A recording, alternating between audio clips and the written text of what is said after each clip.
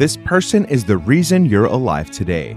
Back during the Cold War, the US and the Soviet Union had enough nuclear weapons to destroy the world, and tensions were at an all-time high. In 1962, the US Navy tracked a strange submarine off the coast of Cuba, a B-59 nuclear sub. The US tried scaring it to the surface by dropping non-lethal charges, but B-59 was too deep underwater to get any messages from Moscow on how to respond. The panicked crew thought they were being attacked and that the world above had plunged into war. Captain Valentin Savitsky ordered the launch of their nuke. Thankfully, Flotilla Commander Vasily Arkhipov was there to intervene. By refusing to follow orders and putting his career on the line, he averted a full-on nuclear confrontation that would have left millions dead.